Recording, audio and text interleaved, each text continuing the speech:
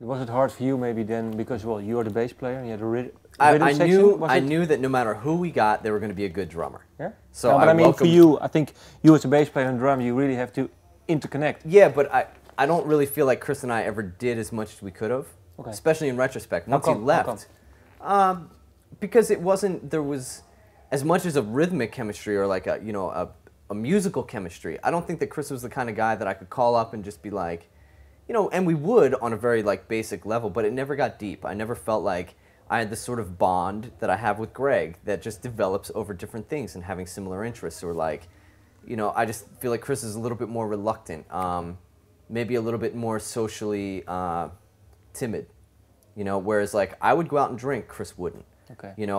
I let myself lose control. Chris never does.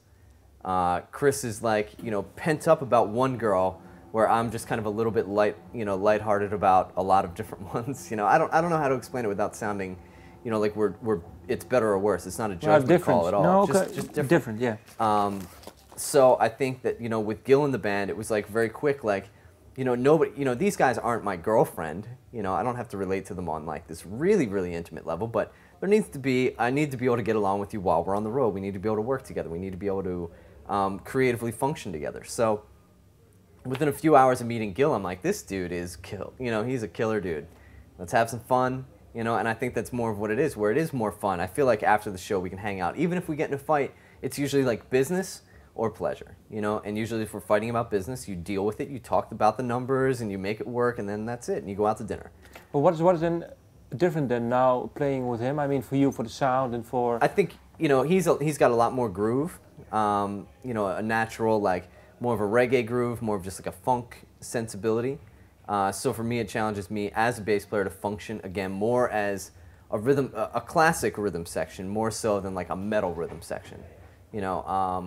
Chris and I, it was like, we were just trying to sound like a steam train, and just machines, gears, just, chewing you up. And Gil, it's a little bit different, and I also feel like Gil has, he's got a more stylistic his vocabulary is broader. So there's little things in different parts that, to us it was always like a Latin part, and then Gil made it a really Latin part, live. So all of a sudden there's this kind of sense of humor about it, because he'll just do these like kind of cliche things that work, but to me make me laugh, because I'm just like, because now I'm trying to like weave my bass lines into them over like the next week or so. If he keeps doing it, I'll keep working on it live, and eventually it'll like all of a sudden click. Is there one song, maybe more, but is there one song that you play differently now because of? Yeah, I think specifically when Good Dogs Do Bad Things, there's a big improvisational piece in the middle, kind of like the middle end of that, and he really takes charge in that. So for me, it kind of allows me to like loosen up, and it forces me like, man, he's shredding. I gotta keep up in some way, or at least like support it better. And there's other things, just like even just the new songs, because of the way Chris wrote them and then the way Gil plays them. I'm more used to Gil playing it now, but there was definitely a bit of a, where Chris took the songs to 90%, Gil took them to 110.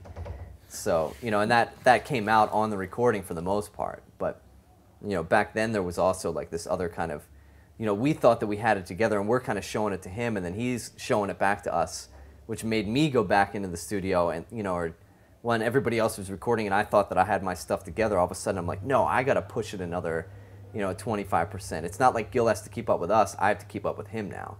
Because he's new, and I think he... Yeah, and he was just fresh and excited and more prepared than we thought he would be. So